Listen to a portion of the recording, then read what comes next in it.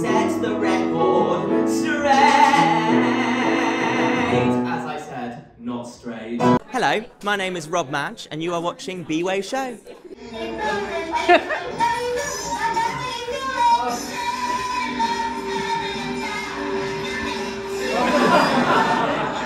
Are we filming? Are we filming? Is it on? Are we filming? Good. I love that because I was like, if I looked at all my videos, it's just like... Really is a catchphrase. I'm sure we all must have said it all the time. We're all such attention seekers at heart, aren't we? I'm humble after all, yeah. Do you have a favorite princess?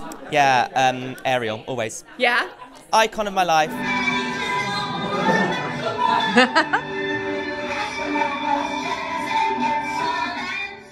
Little Mermaid story of yours? Favorite Little Mermaid story? Okay, so I was desperate to have this wig, an Ariel wig specifically, and I was always very scared to buy it. And then my dad just marched up to the counter one day and he bought me that wig, and then we put on The Little Mermaid in the living room and we had projections. I'm very proud of my projection display. I was very inspired by the Voyage of the Little Mermaid show in Hollywood studios. Yeah. They basically just play the film behind the actors, and that's what we did in the living room. Be Ariel, let your child be Ariel, let your child be the Little Mermaid and Peter Pan and Mary Poppins, and ignore anyone who says that they can't, because those kids are not alone. There's a whole community of them putting on shows in living rooms across the globe. It starts in your living room, and who knows, your kids might grow up with pride then.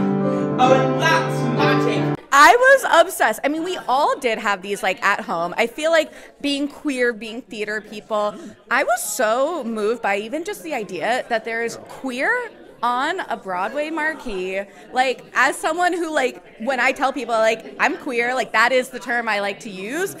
And it kind of makes me emotional, and you're doing that. Well, thank you. I mean, I just want to remind everybody that it's not a scary word. Yeah. That it's in big old gold pink letters over a Broadway stage, and so it should be. There's nothing wrong with that word. It's a lovely word. I'm very proud to be queer. I'm so chuffed to be here with you all, even though the stage is sort of small, we'll make it work. I'm humble after all, yeah. If you were to describe the show to your friends, what would you say? To my friends? Yeah. Oh. To my friends, firstly, I'm so sorry for all the living room shows I made you all endure. Thank you for always supporting me, and come along to opening night. Let's have a party, friends. Ooh. This shining star will take the stage by storm and perform,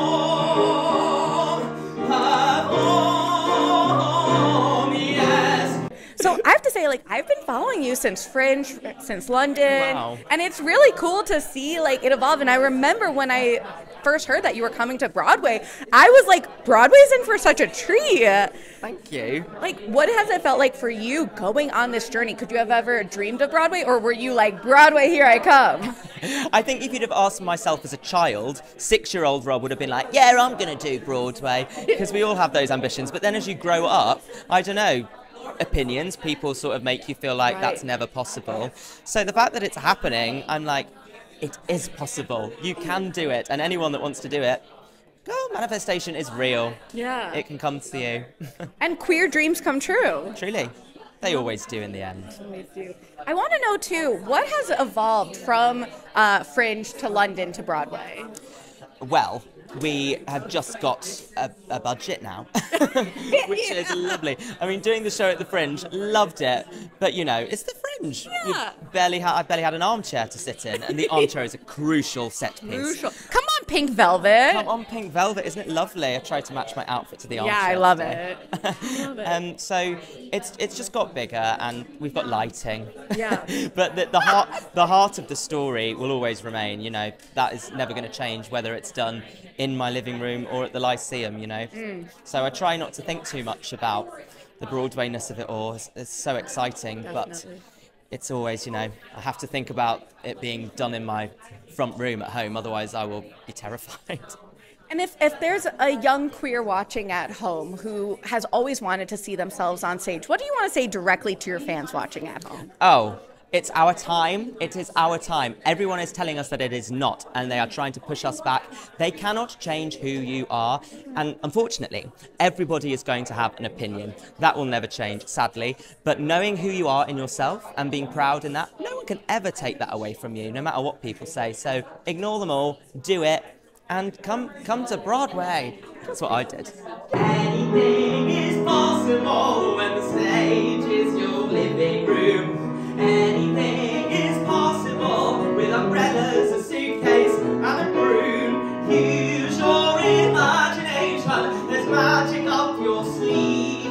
Tinkerbell, yes, anything is possible if you just believe. Thanks for watching my press day coverage of My Son's a Queer, but what can you do on BYShow? Please hit that subscribe button, like, and comment along. And if you really like what you're seeing, please consider contributing to my Indiegogo to help BYShow grow. So run to the show, don't leave it too late, for soon they will grow.